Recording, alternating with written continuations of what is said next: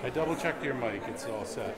It was not plugged in, maybe? I had to switch it to the other plug. I forgot the other plug. Oh, it's for that.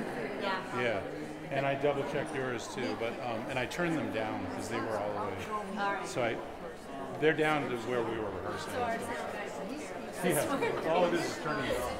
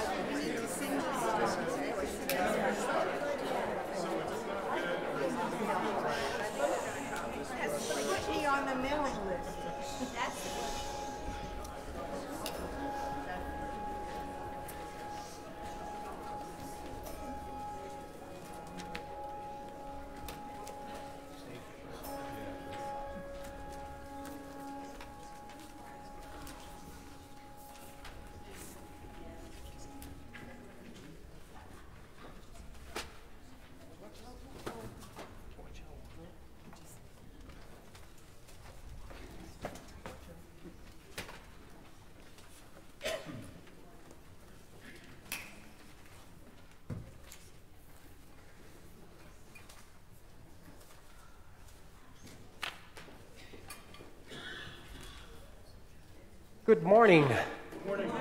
And welcome to the Gilford Community Church, and welcome to those who will be watching at some point today. If you are seated near the center of the aisle, please sign our registration book. If you're not on the church email list and would like to be included, please include your email when you sign in.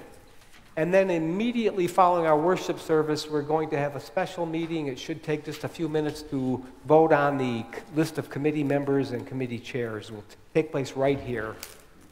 And then after that, coffee hour is hosted by our awesome Care and Concern Committee.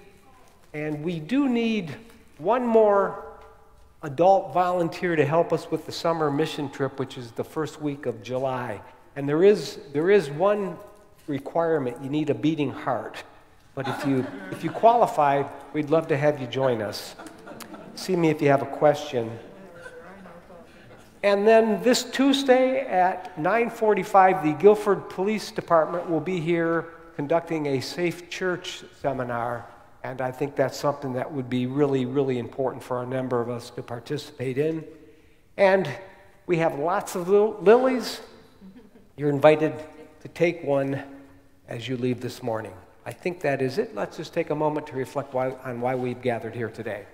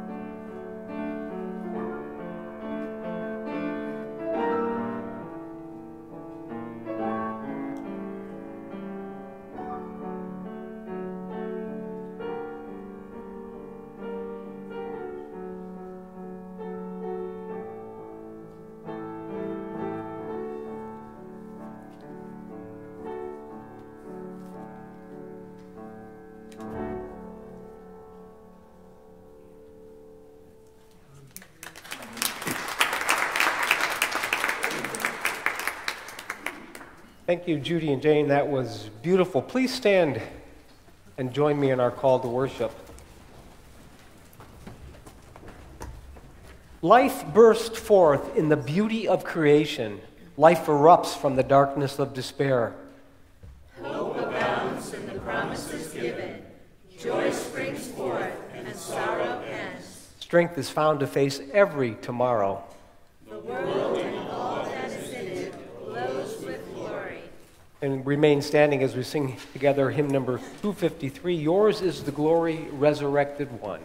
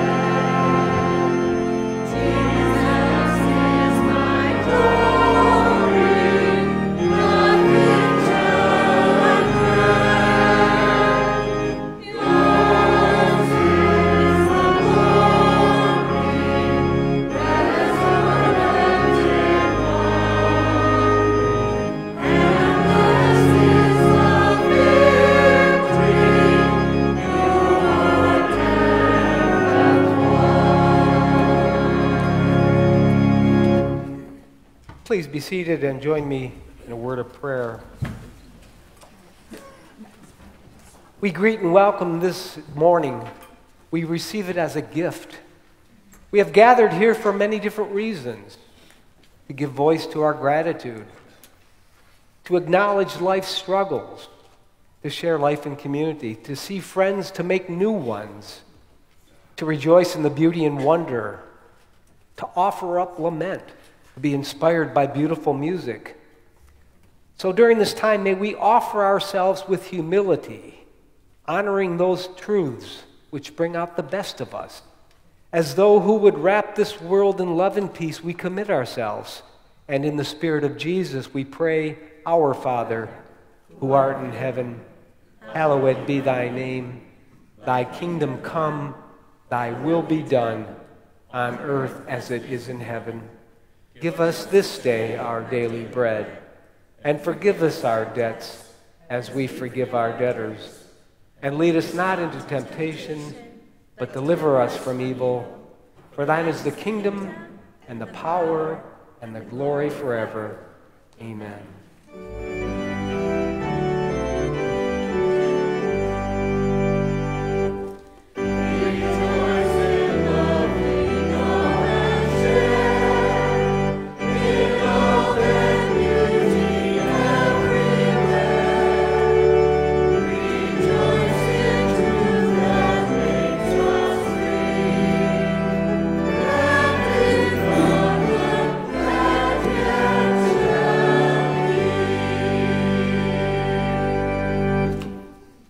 Good morning. For those of you who know it, I haven't been here in a while, mea culpa.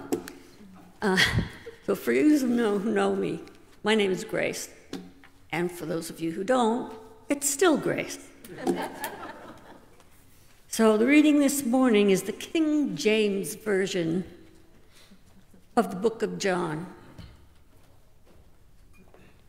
Chapter 20, verses 19 through 31. Then the same day at evening, being the first day of the week, when the doors were shut, where the disciples were assembled for fear of the Jews, came Jesus and stood in the midst and said unto them, Peace be with you. And when he hath said so, he shewed unto him his hands and his side. Then were the disciples glad when they saw the Lord. Then said Jesus to them again, Peace be unto you. As my Father hath sent me, even so send I you. And when he had said this, he breathed on them and said unto them, Receive ye the Holy Ghost. Whosoever sins ye remit, they are remitted unto them, and whose sins soever ye retain, they are retained. But Thomas, one of the 12, called Didymus, was not with them when Jesus came. The other disciples therefore said unto him, We have seen the Lord. But he said unto them, Except I shall see his hands, the print of the nails, and put my finger into the print of the nails, and thrust my hand into his side, I will not believe. And after 8 days, again his disciples were within, and Thomas was with them. Then came Jesus, the doors being shut, and stood in the midst, and said, Peace be unto you. Then saith he to Thomas, Reach hither thy finger, and behold my hands, and reach hither thy hand, and thrust it into my side, and be not faithless, but believing.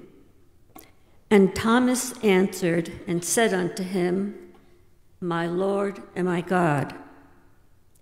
Jesus saith unto him, Thomas, because thou hast seen me, thou hast believed.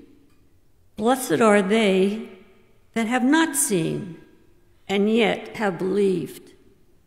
And many other signs truly did Jesus in the presence of his disciples, which are not written in this book. But these are written that ye might believe that Jesus is the Christ, the Son of God, and that believing ye might have life through his name. So ends the reading.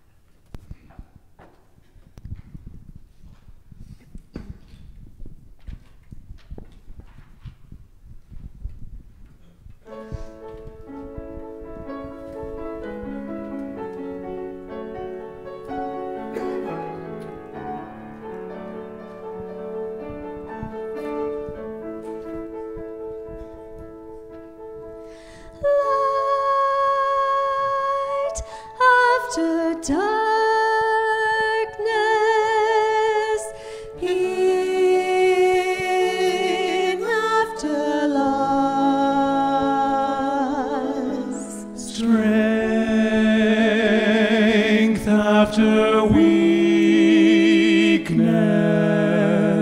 crown after cross, sweet after bitter, hope after fears, home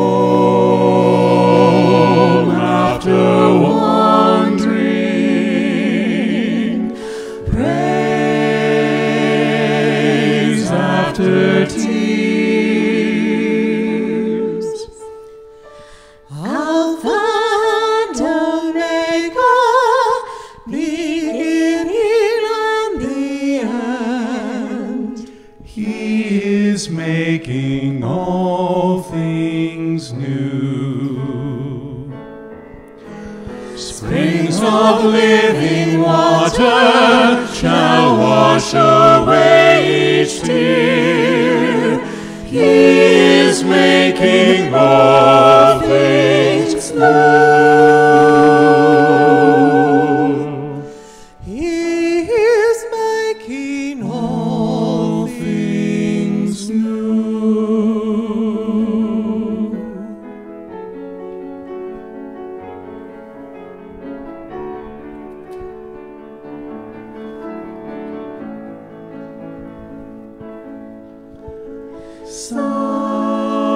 Sight after mystery,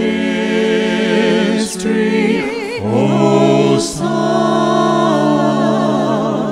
after rain, joy after sorrow, peace after pain,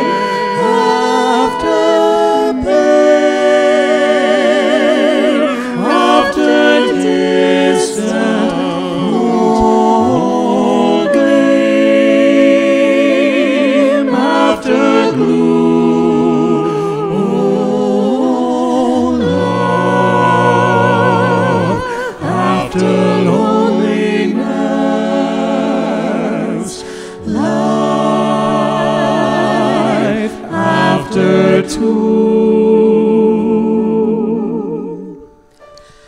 Alpha and Omega, beginning and the end.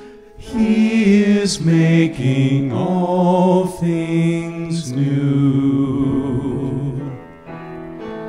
Springs of living water shall wash away each tear. He is making all things new. All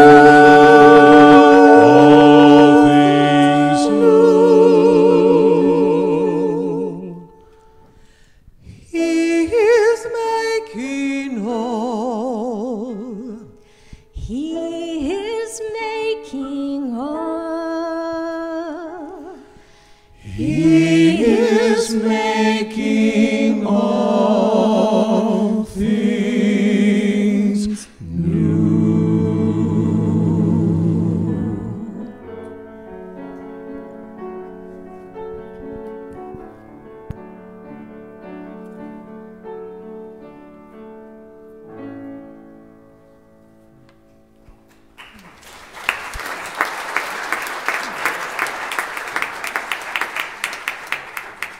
Thank you, Matt and AJ, Tammy, Cindy, and Carolyn. That was beautiful. And if Melody and April will come up, you're going to have your time with me.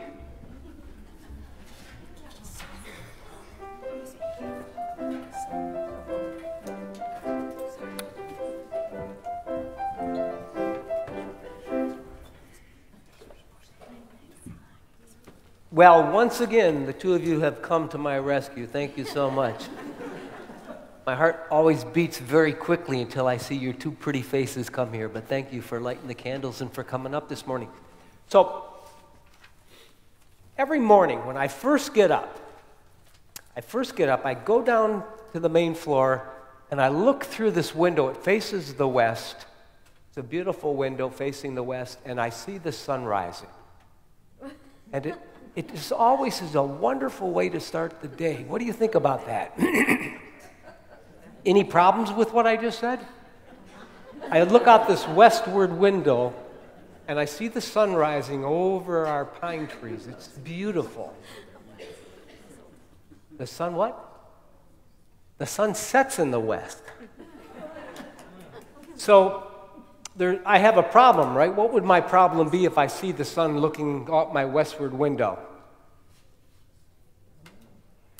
I think maybe that window faces the east. What do you think?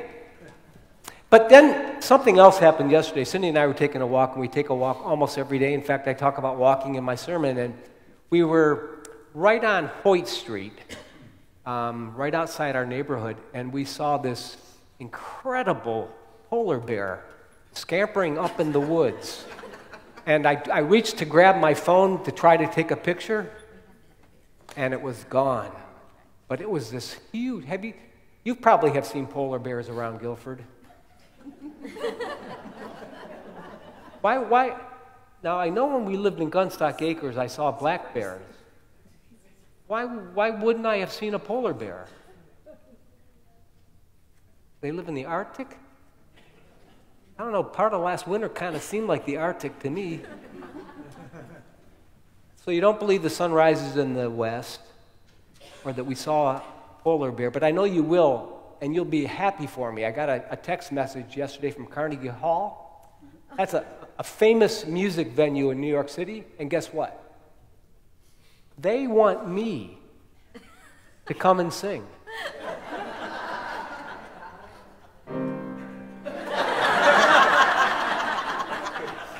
But they did say it was to a hearing impaired audience I'd be singing. So you didn't believe any of those things. Well, in our gospel reading, we were introduced to a person known as Doubting Thomas. And for many Christians, Doubting Thomas is not a good figure, but I love Doubting Thomas.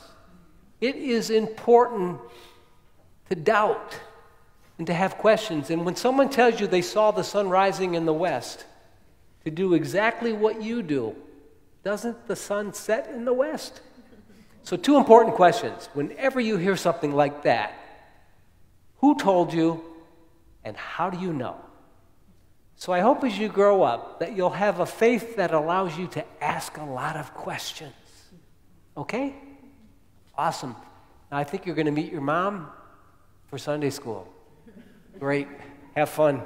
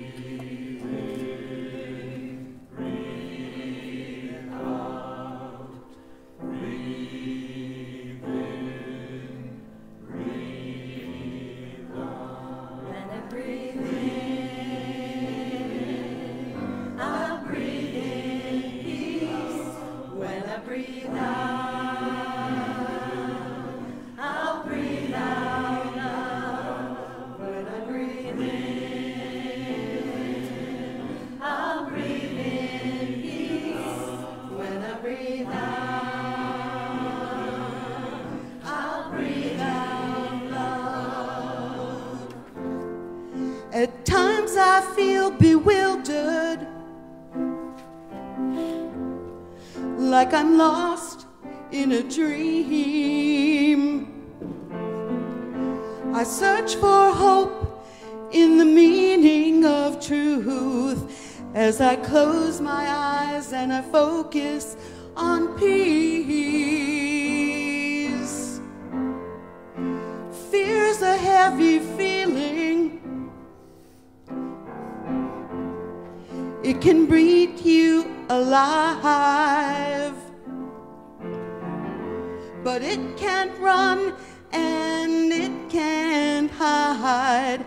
If you breathe these words, then you know you'll survive. When I breathe in, I'll breathe in peace. When I breathe out, I'll breathe out love. When I breathe in, I'll breathe in peace. When I breathe out, I will breathe out love. When I'm feeling hopeless and I'm out of control, I clear my mind as I think on a cure, and I center as I make love my goal. Is war really the answer? Can we find those to blame? All we're saying is give peace a chance, and I pray to God as I sing this refrain. When I breathe in, I'll breathe in peace. When I breathe out, I'll breathe out love. When I breathe in, I'll breathe in peace. When I breathe out, I'll breathe out love. When I breathe in, I'll breathe in peace. When I breathe out, I'll breathe out love.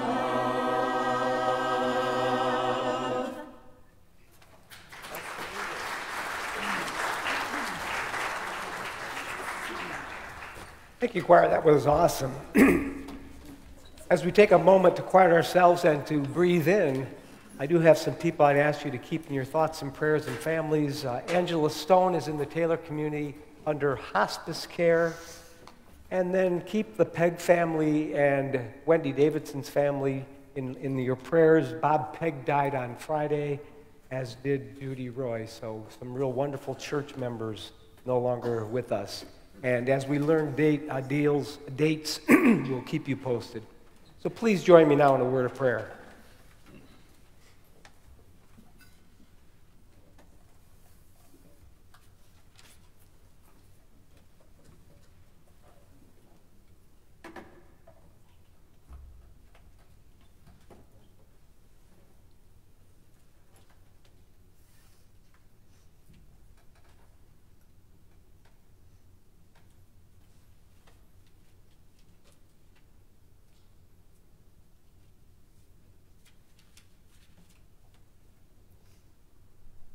We open and hold in our hearts the sorrows given voice this morning.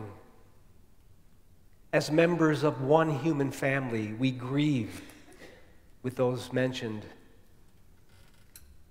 And we also call to mind those who are not with us here this morning, whose claim on our compassion and concern is as real and whose joys and sorrows are as great. Here and now we pledge ourselves to grow in compassion, to help one another as we are able, to love and embrace the world. For indeed we live in a world of surprise and beauty, of challenge and delight, a world of anxiety and alleluia. We are lifted and fed by the wonder of it all, humbled and laid low by life's tragedies. In the interwoven moments of its blessings and blight, we make our lives.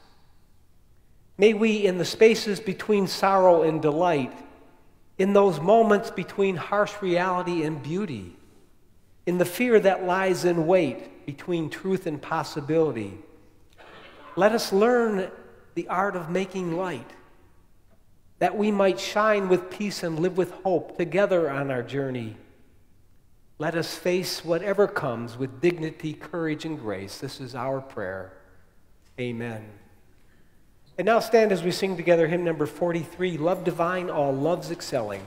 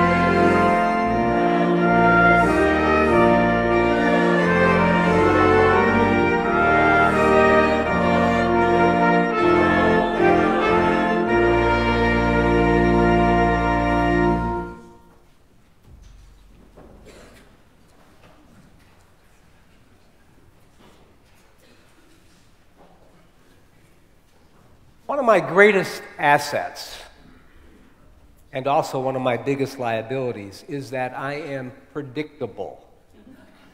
Now, daughter Katie finds this tremendously boring. She may have a point. Every week, right after coffee hour, Cindy and I, we take a walk. We usually stroll through the village, and we talk about the service. Who we saw, who we didn't. We almost always bump into, over at the Village Knolls, Betsy McAfee, who week after week apologizes for not being in church. And Cindy's excellent at remembering all the things I goofed up, and so we usually review that list, which takes us to the end of our walk. But we try to remember the names of the visitors, and sometimes we say things I'm glad you'll never get to hear. Like this morning, we'll probably say, "What did you think of AJ's haircut?" Now, on one of these walks a few years ago, we bumped into someone from the church, and that happens quite often, and we chat for a few moments, and then on that occasion, the person said, "Michael, I don't know what you're going to think about this, but I have to tell you." Now, it's important to know that the last few years for this person have been brutal beyond belief. And so she began, And actually, I've had conversations like this the last 3 or 4 years with a number of people. But my friend hooked me up with a medium, and you won't believe what happened. Probably right. The medium, she continued, mentioned 3 specific things that would have been hard for her to know. Then she added, the medium mentioned a Michael from the north who is a spiritual presence in my life. And she was positive that was a reference to me. Now, let's be honest. Any medium who thinks I'm a spiritual guiding light in a person's life is probably not to be believed. But besides that, what do you think? Where do you stand? I'm guessing probably no one lost sleep last night over the question, do you or don't you believe in mediums? But here's where I've been on that issue. During my theologically conservative years, especially my years as a fundamentalist Christian who took the Bible literally, I would have quoted 2 passages from the book of Leviticus. Do not turn to mediums or seek out spiritualists, for you will be defiled by them. And then I'd have added, a man or a woman who is a medium must be put to death. Now, even in my most biblically literal days, I probably wouldn't have supported killing a medium. Stoning, that was the preferred method for dealing with spiritualists and mediums, and actually adulterous women and disobedient children. I certainly would never have supported killing the Long Island medium, but I would have either thought she was a nutcase or maybe in cahoots with the dark side. And then a bit later in the next chapter of my life, after seminary and graduate school, when my thinking had really evolved and I was better educated and certainly more enlightened, but with enlightenment came a certain skeptical perspective. So in my early 30s, I would have dismissed it as silly, a relic of a time when we were much more superstitious and less rational. A medium, I probably would have said, was just another quirk trying to make a quick buck.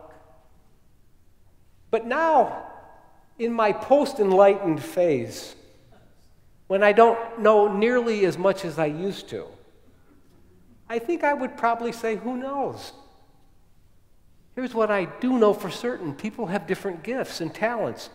Many of you will remember Connor Leggett or Martin Snow, 2 of our youth, now adults. Connor will graduate this spring from Harvard, and Martin has a PhD in mathematics. But from the time they were little squirts, math came easily to them. In middle school, they were doing high school calculus, while their peers, like I would have been, were struggling to do simple addition. And other kids excel at sports. I bet you've seen that clip of Tiger Woods when he was about 4 years old on the Mike Douglas show. It was unbelievable. And then, do you know the name Tori Amos? Tori Amos.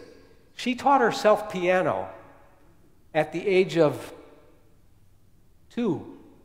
I think I was still wearing a diaper. She won a full scholarship at Johns Hopkins at the age of 5. And we all know Mozart. When he was 4, he began composing serious music. And when we visited Salzburg and Munich, we visited his birthplace and other places he played as a child in front of royalty. So while my default position is always to be skeptical, I'm also learning to be a little bit more open to things I don't understand or things I haven't experienced. So my hunch is that there are some people who can see and understand things in the world or not in the world that I don't. The second Sunday of Easter, we always read about doubting Thomas. And as a child growing up Catholic, and then later as a fundamentalist Christian, doubting Thomas was a villain. To call someone a doubting Thomas was like swearing them out. And then during seminary and graduate school, doubt was enshrined, not to doubt a text or a story or a tradition, was to suggest that you were a simpleton, a person relying on blind faith, not reason.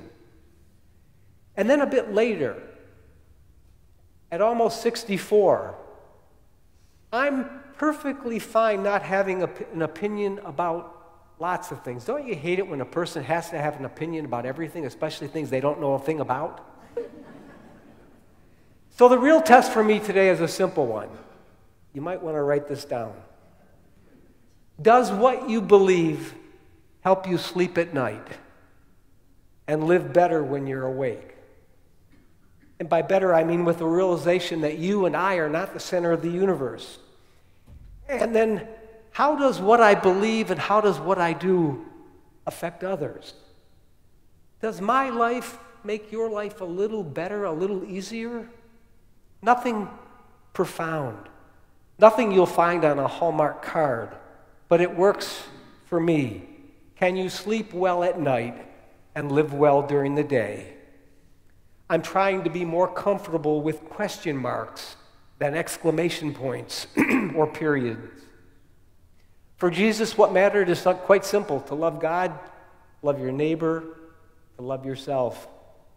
And I appreciate what someone has said: everything I am uncertain about, everything I have big doubts about, I put in my mental box labeled awaiting further light. My box is about that big. Awaiting further light. How liberating to know that we don't have to know everything. If I had to summarize my faith this morning, I'd probably put it the way Philip Simmons did in his marvelous little book called Learning to Fall. Our book group read it a few years ago. There is something of significance in the universe, and there is a way to be connected to that. That way is found in being open to paradox. It is found in the giving of ourselves. It's found in being grateful and compassionate. It is found wherever and whenever love is encountered or offered. And so this morning I say, blessed are those of you who are at peace with what you believe. But blessed too are the curious, who do not rely on faith, who do not settle for half-truths. Blessed as well as those who pry and poke, snoop and explore, who question doctrine and doubt. And blessed are those who just don't know what in the world they believe. So wherever you are today, I hope you sleep well tonight. Not this morning. Tonight, and then live well tomorrow. Amen. And now stand as we close this service singing hymn number 433, "In the Bulb There Is a Flower."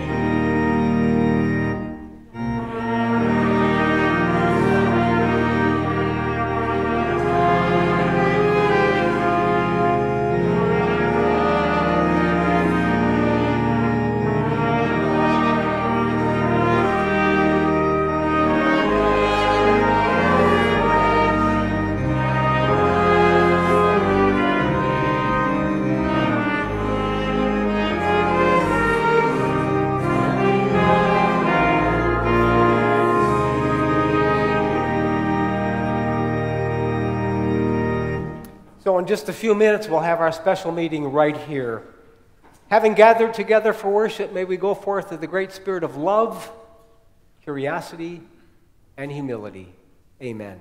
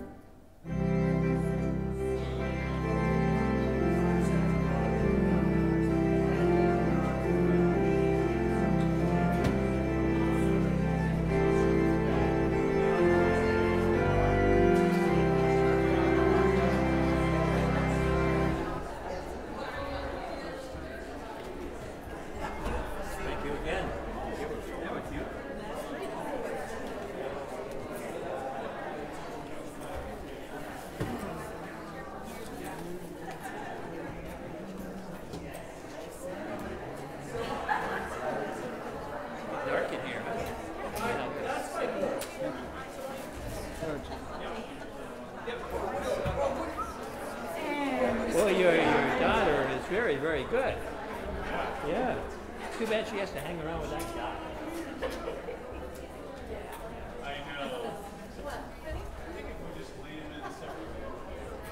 Hey, Annie, that was great. Did you really got Any pieces you could put right there. Like when I was little, I had voice lessons, and they wanted me to sing opera, and I wanted to be Barbara Streisand. So I did children's, did theater when I was a kid, but I haven't done anything since high school. What's your range? I used to have like a 7-octave range, and I don't anymore. Well, I smoked too. Yeah. About the time I decided that opera wasn't cool, I started smoking too. So that. And then we were more than I That was perfect. Thank you so much.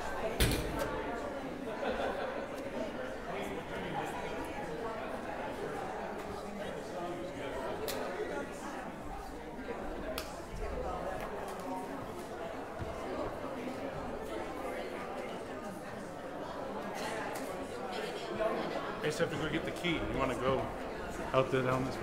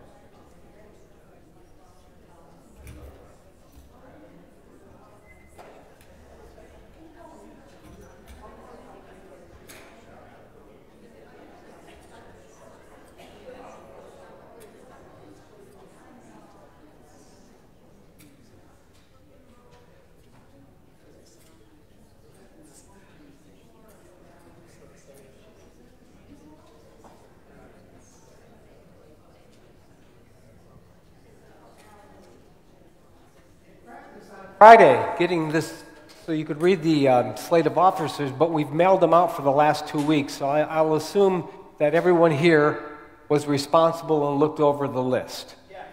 And if you were irresponsible and didn't, please raise your hand. Okay, shame on you. You can leave. But seriously, we're here. Sue Ross is the vice chair of the church council and the strategic planning committee, and is serving as this morning's meeting moderator. morning. Thank you all for being Is it here. on? Is that- Yeah, it is on. Okay. Oh, there you go. Good morning. This is my first time holding one of these meetings. So thank you all for being here, for staying for the special meeting. The agenda this morning is a simple one. I think we'll be done by maybe 1 o'clock. We should be out of here. No, the special meeting is called to order to approve the list of committee members for 2023. As Michael mentioned, the list has been published. We were hoping to have it for you this morning, but we do not at this point. Many of you have said you've already reviewed the list, so I would like to ask for someone to make a motion, please, to accept the committee members for 2023. So moved. Do I have a second? Second. Excellent, thank you. Are there any questions? Discussion? If you're in favor of the list of committee members for 2023, please say aye. Aye. Any opposed? Motion carries. That was easy. Thank you. And a big thank you to May Stewart. She puts a lot of time in. This is quite a process. Thank you, May. Thank you. And more importantly, if your name isn't on that list and next year you would like it to be, we would love to have you. Please reach out to May anytime. She's very good at putting people where they want to be, but also finding a place that you can, do some work you'd like to do. So thank you all. And I believe coffee hour is waiting for us. Okay. Move to adjourn.